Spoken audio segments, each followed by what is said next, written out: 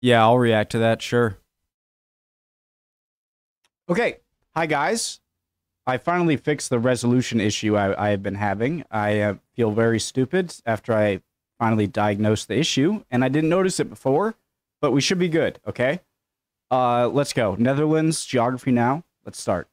As you know, we are in between major country episodes, and that means it's time for a filler week. Let's do another administrative division video. And this time, we're gonna take it back to Europe. For the past few weeks, I've been spending time getting footage for the USA episode and traveling to Native American reservations, but I was not alone. I flew over one of the few people that I know that understands and has a passion for geography as much as I do, and he is Dutch, so therefore we figured, why not do an administrative division video on his home country? Come on in, say hi to Mr. Alka. Yeah, Mr. Alka. Oh. Hi. Shortest Dutch person.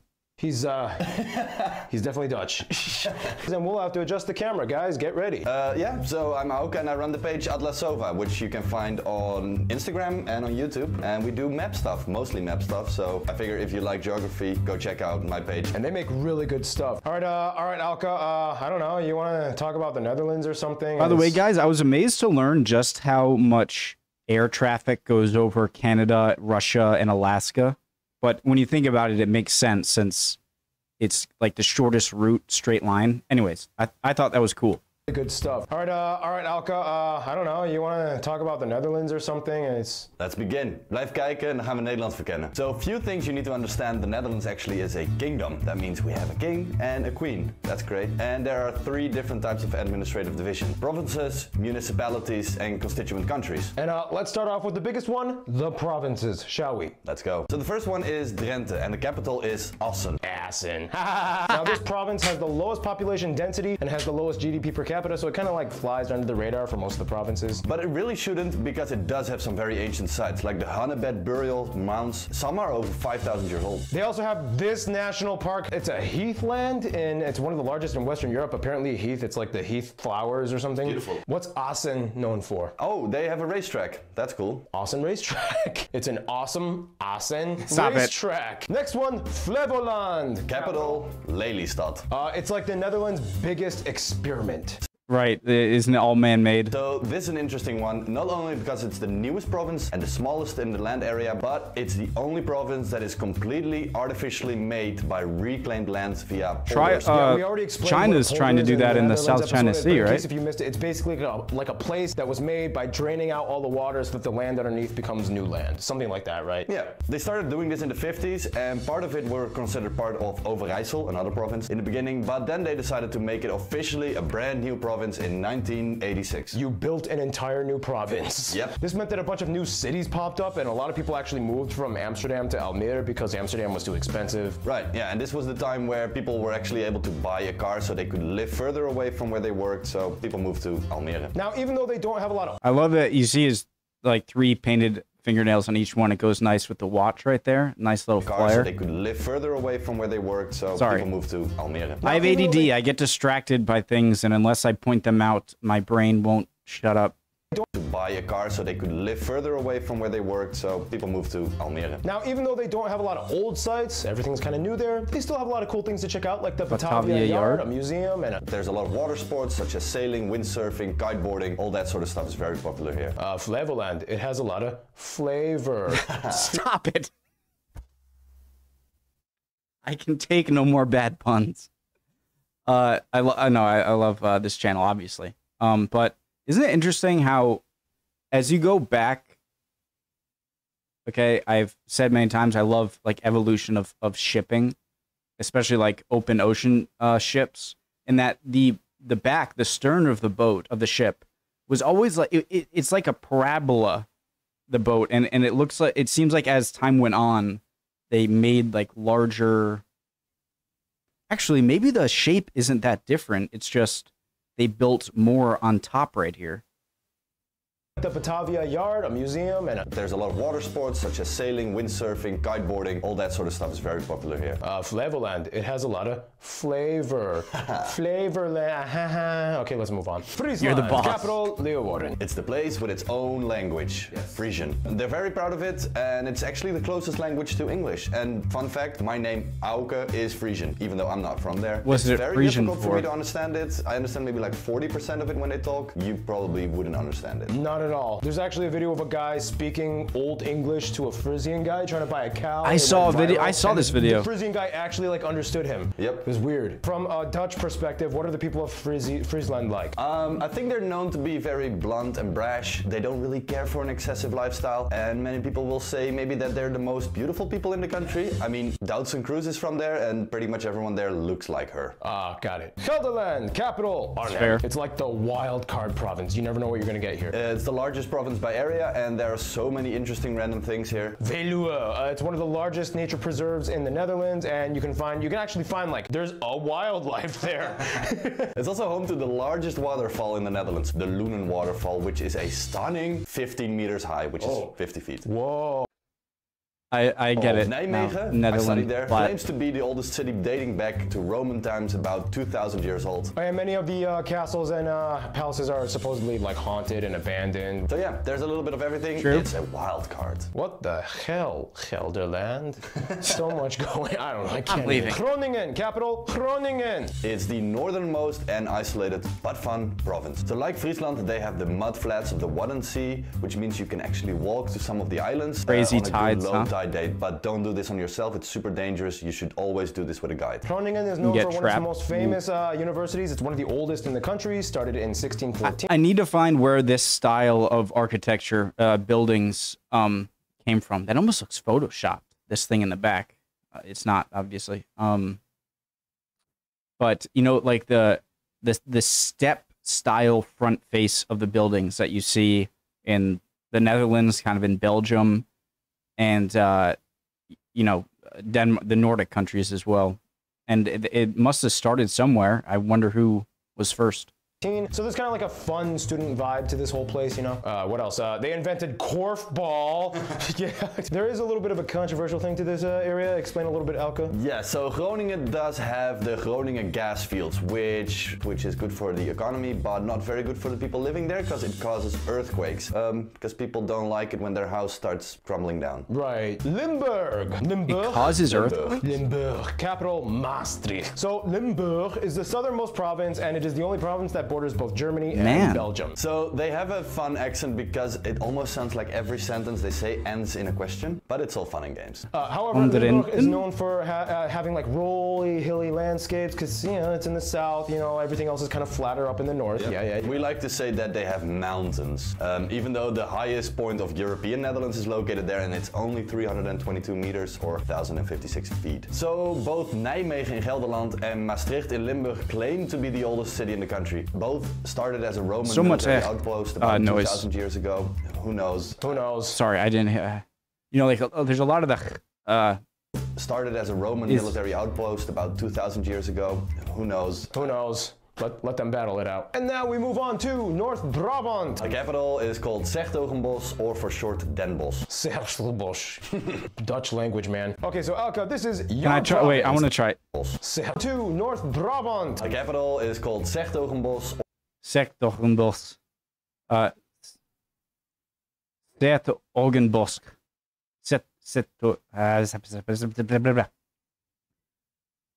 Zertogenbosch. Or for short, Den Bosch. 's-Hertogenbosch. Dutch language, man. Okay, so Elke, this is your province, isn't it? Yes. Yes, okay, so tell us about it. It's confusing because the province of North Brabant is actually in the south of the Netherlands. That's because in Belgium there is another province called Brabant, so we're north of that. Of the Belgian one. Yes. Yes. So you guys probably know Vincent van Gogh, Vincent van Gogh. Yeah, he actually is from North Brabant. And fun fact, I went to the same high school as Vincent van Gogh. Besides all the I heard, and it's so sad, kind of like H.P. Lovecraft too. Didn't Van Gogh die not knowing his stuff is super famous? Like if you ask anyone, even like a kid, like who's a famous painter, if they know, they'll probably say like Van Gogh or Picasso or something. On activities though, North Brabant is also known for having the smartest region in the country, supposedly. Explain a little bit. Well, this is the area where the tech giant Philips originated from, and it's now home to a bunch of tech startups and big companies like ASML that produce machines that make the highest quality microchips in the world. It's interesting because it has the N and X clades of Baarle, Nassau and Baarle-Hertog. If you look at my the map, American ears just different popped up. parts of Belgium, inside the Netherlands, inside Belgium, inside the Netherlands. It's a mess, but it's interesting. I explained about it in the Belgium episode, guys. Check it out. It's a weird city. North Holland. Yeah. Capital is actually Haarlem. This is like the flashy moneymaker province. You've all heard of Amsterdam. You know, that's this province. The canals, the coffee shops, crooked buildings that are technically sinking, and that's very iconic of Amsterdam and North Holland. Yes, but there is more to North Holland than just Amsterdam. Head up a little north and you have places like Volendam, Marken Island, which are super Dutch iconic sites. And you can also drive on the longest connection towards... Jesus. That's nice. Looks New Englandy. Which are super Dutch iconic sites. And you can also drive on the longest connection towards Friesland. It's the... Absolute.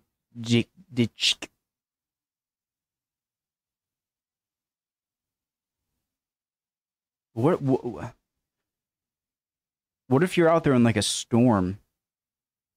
I'm assuming if you probably wouldn't want to go out there in a storm. I mean, you do have these breaker islands. Is it? The Afsluit. Yeah, I do remember. So a bunch of things I remember from the Netherlands. First thing, flatness, and that everyone says that, right? But it is true. I've never been to the Midwest, like Kansas area. That's like stereotypically flat in the U.S. So I really haven't seen terrain like that to compare it. And when I saw it and you drive through it and it's just like, this feels like a billiard table, like a pool table, you know? That was crazy. Not just in Holland, but all around like France, Belgium, Netherlands, Germany, so many windmills of those, but not like the stereotypical like wooden windmill. Obviously, that technology is advanced, but so many of those white windmills. And yeah, a lot of, when you're near the coast, a lot of man-made embankments. Like it seems like so much of the coastline is like manicured in a very, I mean, clearly it's not for aesthetic reasons, it's for water reasons. And yeah, the Hollands is basically where everybody got the misnomer where they thought this whole country was named Holland. It's not, it's just a province within the Netherlands. Yeah. Which brings us to the next province, South Holland. Capital, Den Haag, in English, The Hague. This is the province that ate their prime minister. I'll explain that. But first, it's the most populous province and has cities like Rotterdam and The Hague. Rotterdam is like the hard-working port city with the busiest harbor in all of Europe. The Hague, on the other hand, is the capital that isn't the capital because it houses the government, the parliament, and everything political. Also, The Hague has the ICJ, the International Court of Justice, which settles debates between countries. So, you know, yeah, don't go to war. War is bad. Also, if you receive a postcard from the Netherlands, it likely features either Kinderdijk with the beautiful windmills or the tulip fields near Lisse, and that's all South Holland. And also, South Holland is where they ate their prime minister? What? Can you explain? Okay, that was back in 1672. But yeah, still, they did that. They were angry. They killed him and opened him up, ate him. South Holland. It's fun. Okay, South Holland. All now right. let's talk about Overijssel. Capital, Zwolle. Zwolle. Zwolle. Overijssel is home to many historic towns and villages, including Giethoorn, picturesque village that is often called... Nice grass. That's beautiful. The Dutch Venice. The city of Zwolle, located in Overijssel, is a charming Hanseatic city that is known for its historic architecture. The Hanseatic League. Yes. Yeah, look in your history, yeah. I need to learn more about it. That's the second time that came up in a video I've watched. No, third time. Something crazy happened here, by the way. Yes, in May of 2000, a firework factory actually exploded, and the bad thing was that firework factory was located in the middle of a neighborhood. It's super crazy, it's like a national trauma, was terrible. Oh man, okay, well, Let's move on to Utrecht. Yes. So Utrecht, capital, same name, Utrecht. It's kind of like Amsterdam if there weren't as many tourists. Yeah. Like, they have the canals, all this stuff, the bicycle lanes. It's really... The city is very vibrant due to its large student population, and all these students, of course, ride their bicycles. So the city actually has the largest bicycle parking in the world. I've been there. It's like a big, massive built parking structure. Yep. Just for bicycles. So in general, Utrecht is just known to have very beautiful parks and gardens, botanical gardens. Oh, and the famous artist of Mondrian was from here. And the only Dutch Pope was from Utrecht. And finally, the last province, See one of the Zeeland, Crusade capital, one? Middelburg. No. This is the original Zealand. Hey, Kiwis, your country, you know... I was gonna say, I was gonna point out they never did this, but Capital, Middelburg. This is the original Zealand. Hey, Kiwis, your country, you know, in New Zealand, it was named after this province. Oh, really? Yeah, heads up. I used to go here a lot actually when I was a kid. The province has beautiful beaches and it has the best seafood in the country. What do you call that fish, the herring that you eat with onions? Yeah, herring. Is there, what's it called in Dutch? Haring. You just call it haring? Yeah. It's the province with the lowest population in the country and has some of the most very religious towns. The Netherlands has something we call the Bible Belt. It's a strip of towns that spans from Overijssel all the way to Zeeland. It's very prevalent here as the people sometimes wear traditional outfits and are known to have very strict Sunday rest or Sunday Sabbath. In general, this province is beautiful, flat, and beachy, and if you want to go for a swim and have some mussels and oysters, this is the place to go. So that was all the provinces, but there's a little extra to this thing, right? There's a country called the Netherlands. This is where we leave the European continent and move across the world to the Caribbean. The Netherlands has 6 overseas islands that fall within their kingdom located in the Caribbean. These are often called the Dutch Caribbean. oh, they share an island with France, right? 6 islands, 3 are constituent countries. That means they're a country within the Kingdom of the Netherlands. Those are Sint Maarten, Aruba, and Curaçao. And then you have the 3 other islands, which are special municipalities. So they fall under the country of the Netherlands that falls under the Kingdom of the Netherlands. Like those are Guam? Bonaire, Saba, and Sint Eustatius. It's kind of like the UK with Scotland, Wales, you know, being constituent countries. Same deal, Netherlands. Let's start with the Or the US with like municipalities Puerto first. Rico. So these islands technically are kind of like under the status of a town or a city rather than a province. Right, yes. Yeah, so they're that small, but they're islands. So let's start with the first one, Bonaire. And they capital, vote? Carlendijk. Yeah? It's the least populated of the ABC islands with... It looks kind of like in Africa, but took a giant bite out of the northeast Sahara and a little bit out of Mozambique. It's only about 20,000 people, and it's not a constituent country, it's a special municipality. Even though it's located next to Aruba and Curaçao, you would think it is, but it's not. It's in the down, but then St. Martin is a country. Complicated. Famous for its Bonairean-style architecture, which features brightly colored stuccoed buildings with red tile roofs.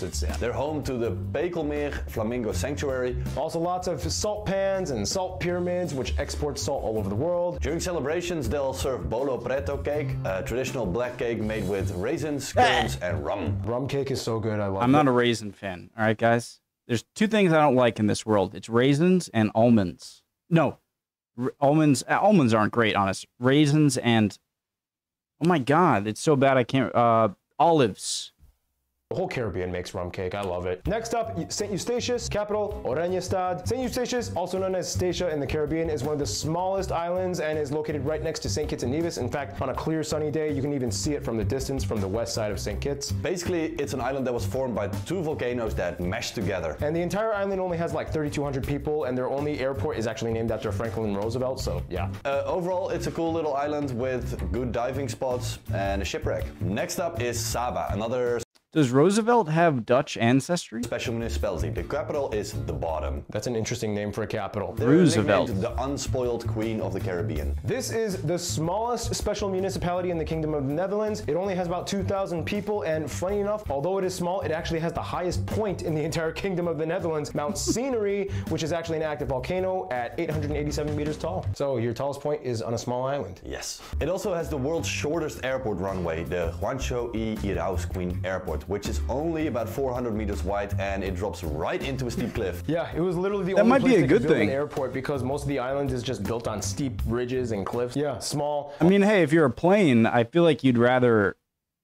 there be a cliff than be, you know, just ground with no runway, because then you can just, right? Or am I? It's only about 400 meters wide, and it drops at all that right into a erosion. steep cliff. Yeah, it was literally the only place they could build an airport because most of the island is just built on steep ridges and cliffs. Yeah, small, volcanic, You could fall off a cliff. Tallest point, Saba, man. Wild. Next up, the constituent countries. First up, Aruba. Also the capital there is called Oranjestad. So since it's a constituent country, they use their own currency, the Arubian florin as a currency. However, the US dollar is widely accepted. Historically, it was inhabited by the Arawak peoples, and today you can even see petroglyphs in some of the caves. Basically, the island was once part of Spain, but they didn't really care for the island because it was dry and not capable of growing plantations. So they kind of ditched it. The Dutch came and found gold. There was gold, like that was gold. Yeah, they missed out. Then there was a time when they became big on oil refining, mostly due to the proximity to Venezuela and their oil fields. It's, yeah. St. Martin. Now, this is a weird one because it's like half an island that's split with France on the north, St. Martin, and they're both called St. Martin. The Dutch side is on the south, and it's the only part where you guys border France. It's true. Legislatively, yeah. And it's a constituent country. It's like, it's not even a whole island, but it's a whole country. Oh, and yes, this is the island where you can stand really close to the runway of an airport, and you see airplanes flying just 100 meters. Oh, I have seen like a YouTube short or TikTok. And as a constituent country, they use the Netherlands Antillian guilder and the US dollar as a currency. So most people here actually speak English, not much Dutch, but they still use it and they teach it in schools. There was a story about a criminal too.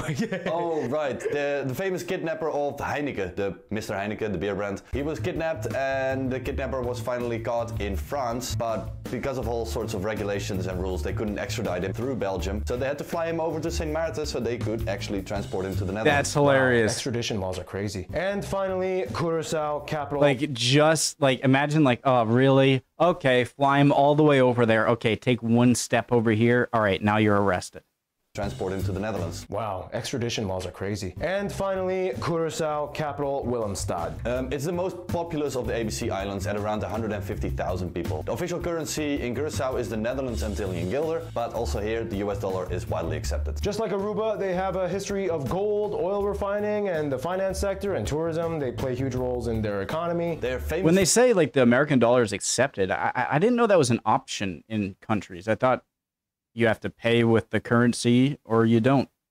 Can't buy anything. For their colorful houses in Willemstad, built in Punda architecture, Dutch-style gables and shutters. The island, just like Aruba and Bonaire, is kind of more dry and arid. There's lots of cacti, stuff like that. It's a cool landscape. There's a liquor, you've probably heard of it, blue curacao and green curacao. It's actually made from their own lahara fruit. They take the peels and they make that liquor. So there you go. That is everything that falls administratively in the Netherlands. It is your home country. Let's imagine this was a Netherlands Geography Now episode. You know how I say like, in conclusion? If this was your chance to say in conclusion, how would you say in conclusion about Netherlands? Putting me on the spot here. Yes, I am. Pressure, pressure. Whole country watching. It's a small, flat country in Europe, but has some weird anomalies in the Caribbean. Super interesting stuff. But yeah, I guess we're cool people. We're very direct, very blunt, but in general, I think we're friendly. I think you are too. Clearly, good sum up. When I step down, there's also another thing about you guys. So cheers. Sol. Hope you guys have a good one. Stay cool. Stay tuned. Really cool. Geography Now. Nothing to say. They're just an amazing channel. Love it. Hope you guys are all doing well. And I can't wait to see your comments, especially if you're Dutch. Or, you know, no, Dutch is okay. I was going to say Flemish, Holland, Dutch. All right. Love you guys. See you next time. Bye.